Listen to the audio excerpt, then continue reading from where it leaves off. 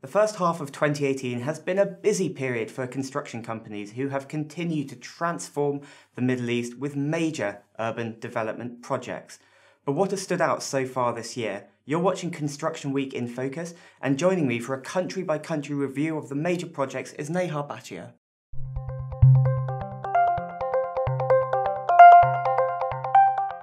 Neha, so what have been the key bits of progress so far in the Middle East? We've seen progress on a macro and micro level in the regional construction sector.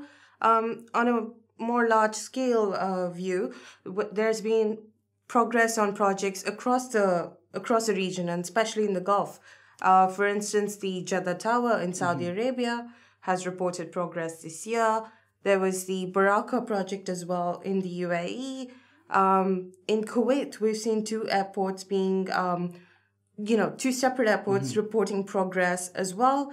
There was a new one launched, and the current expansion, the terminal expansion, has seen some major headway as well. It's made headway. In Oman, we saw the launch of a new airport. Bahrain has a housing scheme underway that has also progressed. So lots happening in the first half. Lots happening in the first half. And like you mentioned, you had the Muscat International Airport, the Kuwait International Airport, of course, Jeddah as well, the Jeddah Tower, a really important project, and the Barakah nuclear plant, the UAE's first nuclear energy facility. So lots of really exciting projects as well. But drilling down into some of the micro trends, what are we seeing emerging?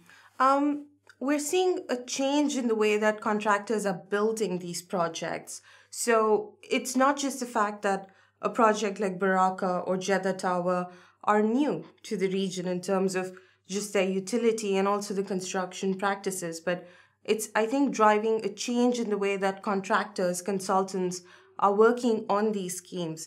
We're seeing a lot of technology coming into the regional construction sector.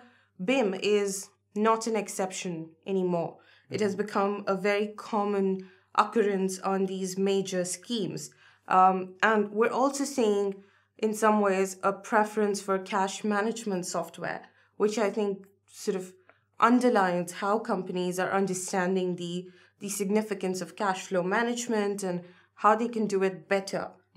Okay, so that's clearly a positive step for the industry, greater adoption of technology, not just to enhance the way in which they actually physically manage the building of a project, but actually manage the back end, manage that cash flow management as well. So it seems like there's a lot of momentum building in the industry at the moment then. So thank you very much, Neha. Well, you've been watching Construction Week in Focus. Please remember to subscribe to our YouTube channel and share the video if you liked it as well.